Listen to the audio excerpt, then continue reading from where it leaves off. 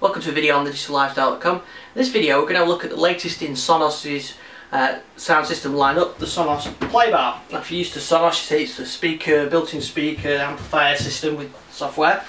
This is the latest one, the Sonos PLAYBAR, and you can see it's quite a big unit, designed to sit with your TV as a sort of surround sound, home theatre experience, but an all-in-one unit. So it's got two functions. It's a system for the TV, and it's also a system that plays with Sonos, so you can use a Sonos controller on your iPhone or Android app or whatever and control it. So first I'm going to plug it in. I'm going to give it a try with my Apple TV through the optical output port. So we get included in the box a network lead, but also optical cable. So I'm going to plug that into here, and then we'll test some playback. So now I've got it powered up, I'm going to actually pair it with my Sonos bridge. So that's the first thing you do to make it part of the system, and then we can control it through the app. So I've just connected the PLAYBAR up, just pairing it with the wireless bridge now. So I'm going through the setup of it. It's asking me if I had a sub, if I had a sub. I reviewed one of those in a previous video, but not now. And we're not going to add any Play3s because you could have a surround sound, so you could have the PLAYBAR at the sort of front of your TV, and you can have Play3s behind you as rear speakers. But we're not going to do that. I think we're ready to go now. I've connected the optical cable up from my Apple TV. You really should do it from your TV, I guess, but in this case Apple TV. Okay, so let's fire something through to the PLAYBAR. So we can even tell the PLAYBAR to control the being controlled by the TV's remote, so we can use the IR, and it's going to detect the IR from the TV, and it's going to control the sound volume level of the play with this.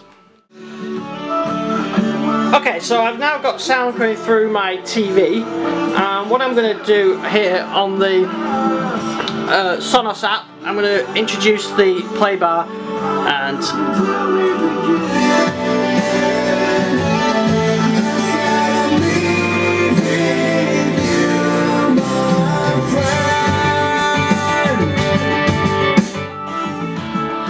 so, as you can hear, it's a fantastic sound. It's very difficult for me to even talk over it, so I've got it. Let's just give it a little bit of volume. It's absolutely beautiful and clear, with a great deal of depth as well. I can feel it sort of going through the desk and into the floor there.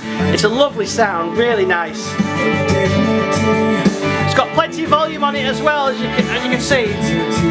If I go right up with it, it's very loud. So, the other things I can do with this, of course, is I can select some music. So now I've got the PLAYBAR set up and connected up. I just wanted to show some other stuff we can do. So you saw before we were working with the Apple TV, but what I've done here is I can go to my music library, pick a song, play that. So it'll now change from using the Apple TV, or it could be any HDMI, so that could just be your normal TV, the HDMI cable out of your TV, and it's going to start playing your Sonos music.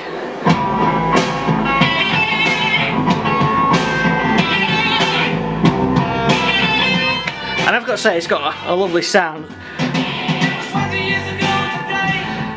So that's turn the music off, or turn the TV off, and we've now got on the music from the library.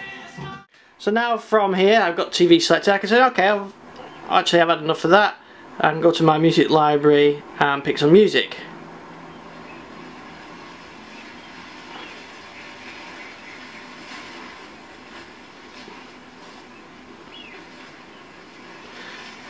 So I can play that. So it's saying this is going to stop playback in the living room. Yes, that's fine with that. Switch that over. So now that's actually going to switch the audio from the video that's coming from the Apple TV to music from my Sonos collection downstairs. I really enjoy listening to this on this volume. Sounds great. So I've got all the usual Sonos features, but I could say, okay, I'm going to change, I can play something from this iPad, or I'm going to say, no, I want to go back to the TV. So it switches over. So you've got that complete control over your home audio system through your TV, whatever is coming through your TV or through your audio on Sonos, all through your Sonos controller. In this case I'm using an iPad, it could be the Windows. Let's just pause it.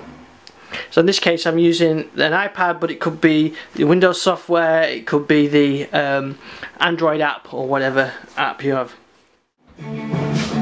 So to kind of just wrap this up, it's an excellent system, an excellent sounds. The nice thing is you can choose between your TV or the Sonos audio.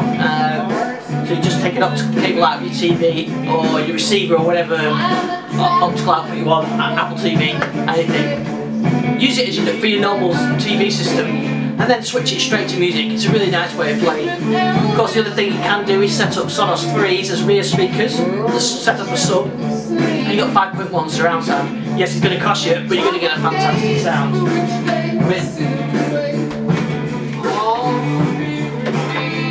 It's got a beautiful sound, it looks great as well. You can just mount it on your TV.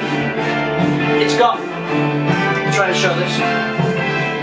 It's got the mounting clips on there, so you could put brackets, hang that on your wall, stand it up like that.